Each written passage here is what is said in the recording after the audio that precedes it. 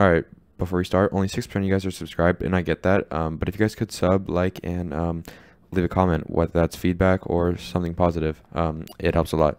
All right, let's get into it. What's up, guys? All right, in this video, I'm going to be talking about how many graphics cards you should put in your Bitcoin farm. This is definitely a debated topic right now because the Bitcoin prices are shifting so much along with graphics card prices and just all of the tech supplies. So let's head over to the hideout, and I'm going to show you my opinion on it. Okay, in the hideout, we have two things to look at. One is the Bitcoin farm, the other thing is the generator. The way I view the Bitcoin farm and if it's worth it is how much it's making in relation to how much you're spending on the generator. So how much it's making per day subtracted by the 150,000 you're purchasing it from Jaeger.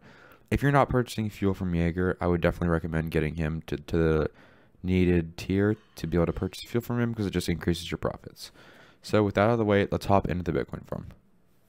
Okay, so as you can see, I have 2 Bitcoins in here right now. Okay, and when we have these Bitcoins, we can go to Therapist. And right now, these Bitcoins are selling for 397,000.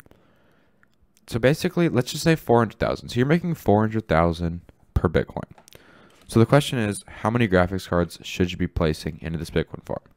Well, if we subtract all of them, okay, so if we subtract all of them, we have 1 in there, and it's already 24% done, and we got 23 hours left.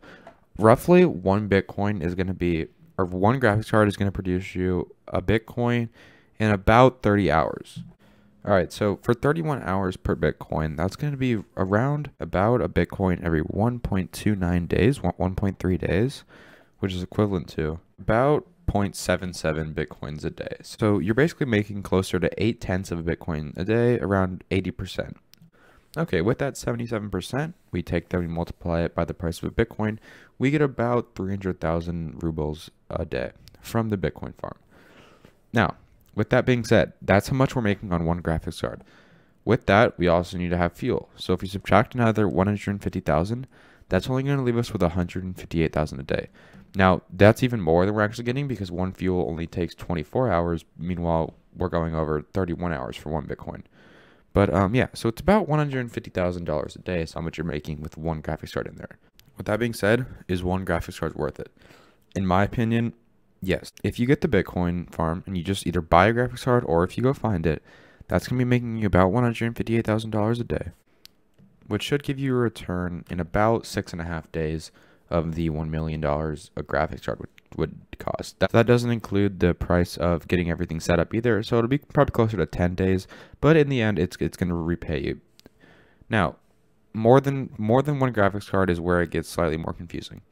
With 10 graphics cards, we're making a Bitcoin about every 22 to 23 hours. Okay, with that being said, you're going to be making just slightly over 100% of a Bitcoin, basically making you 436,000 rubles a day. Now, subtracting that from the 150, you get a rough estimate of $286,000 a day with 10 graphics cards in there. Now, do I think this is worth it? Okay, so I don't think 10 graphics cards is worth it. My reasoning behind this is that 10 graphics cards to me is 1,000,000 rubles. I can always get out of raid with mine and I can just sell them to the flea market. So 10 million rubles, if you're thinking about just buying them especially, it'll take you a little over a month, around 34 days to pay this off, not including building anything, any of the hideout things you need to get the Bitcoin farm. But it'll take over a month to pay back.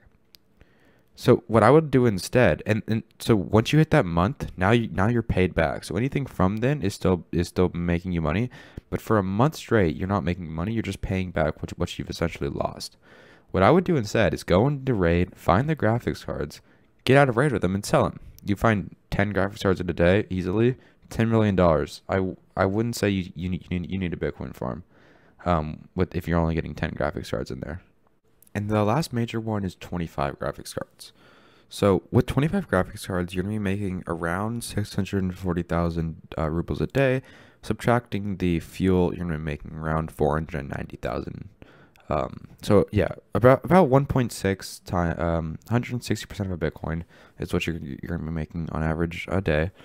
And with that valuation that we just had, if you're valuing graphics cards at 25 million, it's going to take you 51 days to pay off however much like the Bitcoin valuation is that you'd be losing if you sold them to the flea. So why do I think this is better than only paying off 30 days like the previous one? Well, with this one, once those days are paid off, you're making basically $500,000 of profit a day. Um, and that's not even including because the fuel lasts for 24 hours, while this only lasts for 16. So you're definitely getting overlap, but you're making around $500,000 of profit a day. That's really good. And that really propels you forward into like the late game of Tarkov. So the main thing on this is that it depends when you're starting. So if you don't plan to get a Bitcoin farm for a while, don't do this. If you're gonna get it, like say next wipe, if you want to get in the early stages of the wipe, do it. It's worth it. Even if the Bitcoin's as low as it is now at like 400,000, it's still worth it. It's 50 days. It's not that much. You pay that off, and then you're just rolling in bank every single day. Yeah, especially if the Bitcoin goes up again. You know, no one really knows what's going to happen, but it's probably going to go down. But I would still say it's worth it because graphics cards are also on the decline, so everything's kind of leveling out.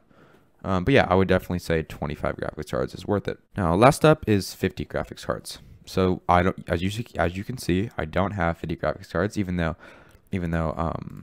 I have another 17 graphics cards, and I could go get a few more if I wanted to fill it up, but I choose not to fill it up because 50 graphics cards will not make your profit back this late into the wipe.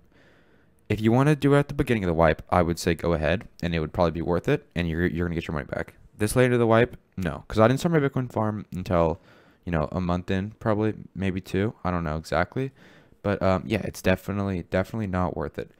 For tier 3 of the Bitcoin farm, you need to get solar power. So you need this. These phase arrays are about 500,000 each, bringing that to $1 million or $2 million for the 4 of them. This is in total going to be around 11 million, not to mention Peacekeeper level 4, which might be hard for some people to obtain. I don't think all of that is worth it at all. I don't think that is going to be worth the extra Bitcoins that you're going to be making. If you do, that's fine. It's okay to disagree with me, but that's my general consensus on the Bitcoin farm. I think 1 graphics cards is good. I don't think 10, but if you want to propel yourself to 25, I think that's worth it. It's all relative to where you stand. If you're on the lower side of money, just toss 1 graphics card in there. You're going to be making good money. And if you have a lot of money like I do, just toss 25 in there. Who cares if you don't make it back? You're getting a constant profit. And it's basically like a safe investment because if you're going to spend that money somewhere else, you might as well spend it on something that's going to get your money back eventually. But yeah, that's basically all I have for this video.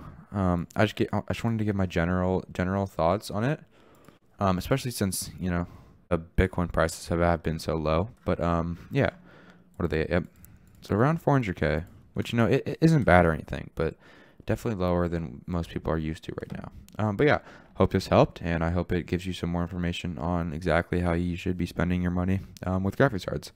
I will create another video probably about easy ways to obtain graphics cards, which I hope can help you so you don't have to buy them from the fleet.